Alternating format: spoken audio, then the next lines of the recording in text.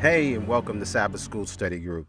This week, we are asking the question, God or Mammon? And we are answering that question by focusing on the God side of the request. Because when we look at God, it helps clarify our choice and to understand what it is that we're actually and why we should go this direction. And so today we're going to focus on how the God that we ought to serve is a jealous God and why that's a beautiful thing in the context of love. But before we get into that, let's look at our focus verse for the week. Philippians 2, verse 9 through 11. Wherefore God also hath highly exalted him, and given him a name which is above every name, that at the name of Jesus every knee should bow, of things in heaven and things in earth and things under the earth, and that every tongue should confess that Jesus Christ is Lord, to the glory of God the Father. This is our prayer, and may we be led to this point of confession in Jesus' name. Amen. Amen. The big three for the day: understanding who the Lord is. One way we can get a picture of who God is to know who he is not. He is not like us. He is very much different from us, but it's the difference in him that draws us to need him.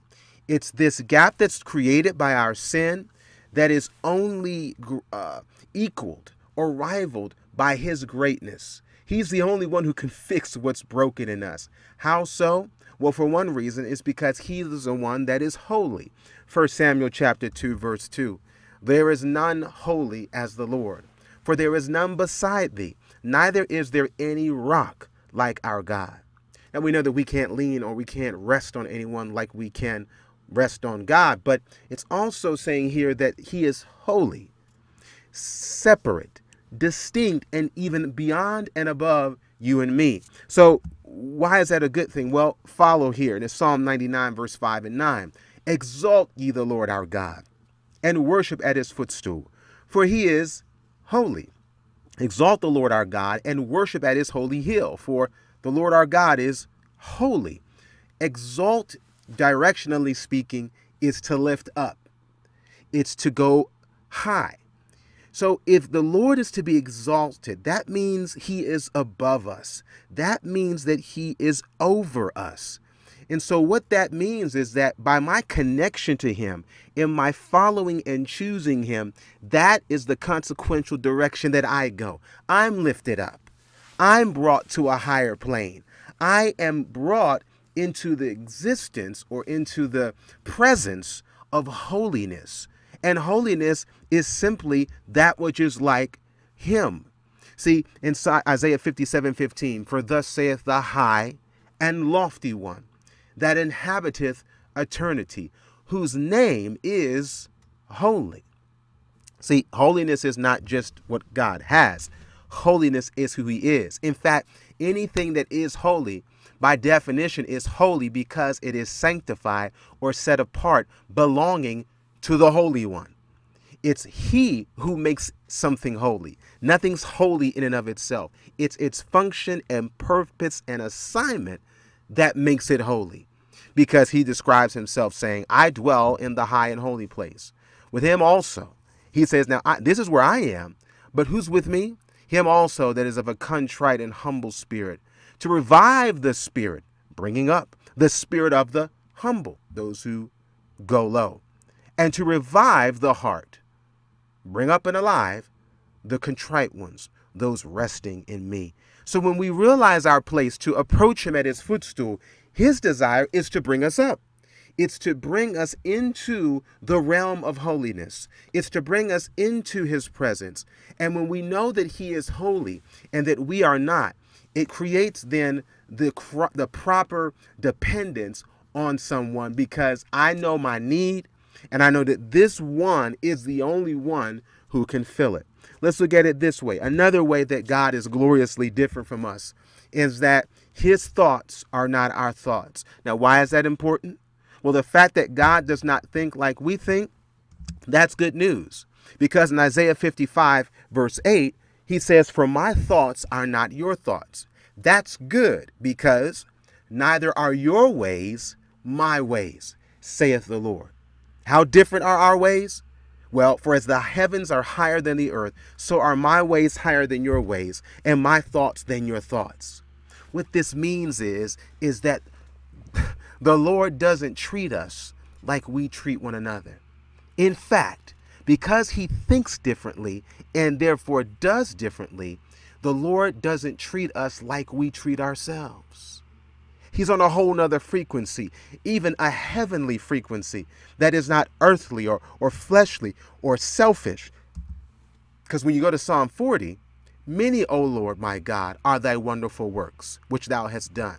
Now, why are his works so many?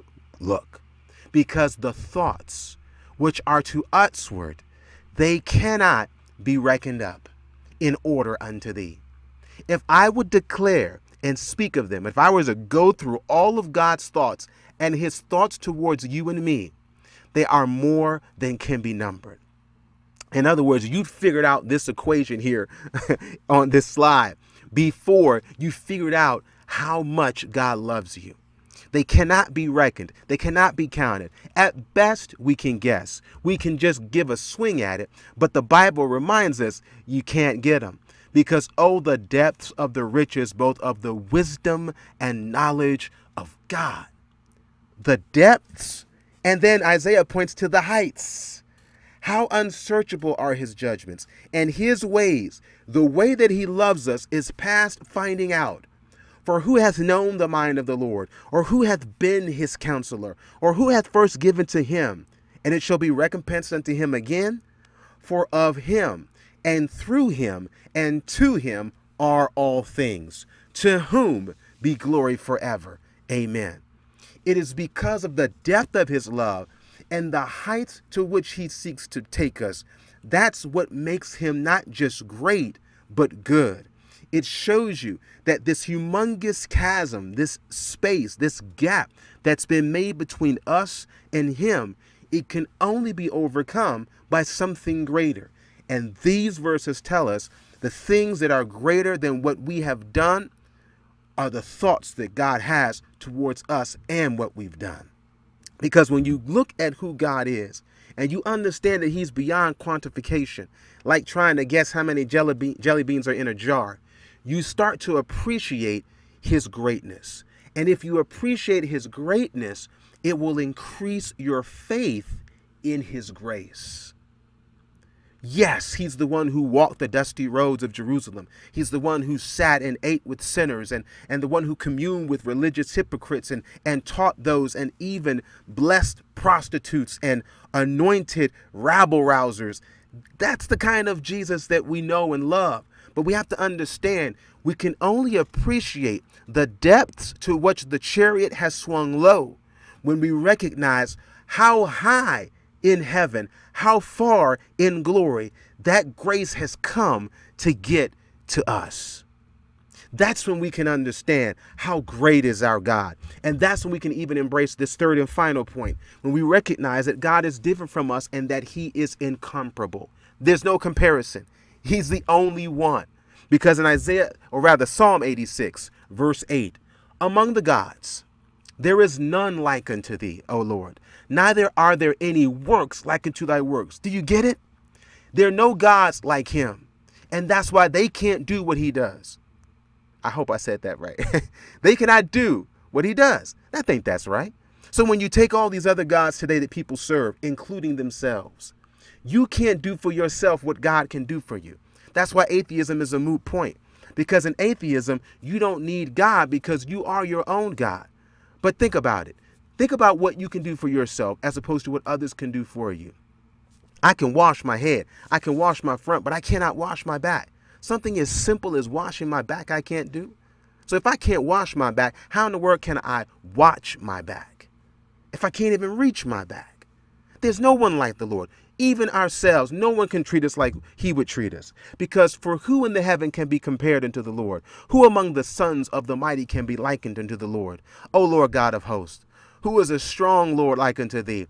Or to thy faithfulness round about thee? See, there's nobody like the Lord. So when you say, well, my God is faithful, that's fine. You may think that your God is faithful, but your God can't be faithful like my God is faithful because there's nobody like my God.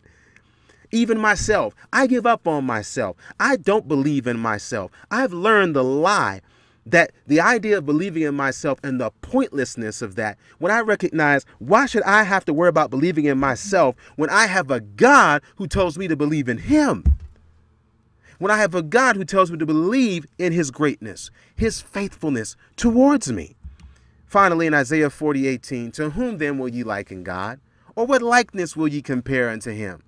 To whom then will ye liken me? Or shall I be equal, saith the Holy One? You can't find an equal. He's a one and only. He's an original. I would even say he's a designer's original. But if I say designer's original, that implies creation, like someone made him. He's the original who has always been. He is the eternal original. There is no other comparison. Why are we hammering this point of the incomparable nature of who he is? Because when you realize the incomparable nature of God, it keeps you from stop running. It makes you stop looking and realize, I'm only going to get what I need in one place. I'm only going to find who I am in one source. I'm only going to be fulfilled by one God, not Mammon, but the Messiah. Only in him do I find my fulfillment. And when you recognize this oneness, the singularity, you realize its preciousness, its value, and that all of that is for me? Absolutely. That's why when we look at the greatness of God, we cry out and say, wherefore God has also highly exalted him and given him a name which is above every name, that at the name of Jesus every knee should bow, of things in heaven and things in earth and things under the earth, that every tongue should confess that Jesus Christ is Lord, to the glory of God the Father. When you realize the glory of God, the greatness of God, and then you say, well, the only thing that is as awesome, that is as wonderful, that is as magnificent as his greatness is his grace, you realize how much he truly loves you.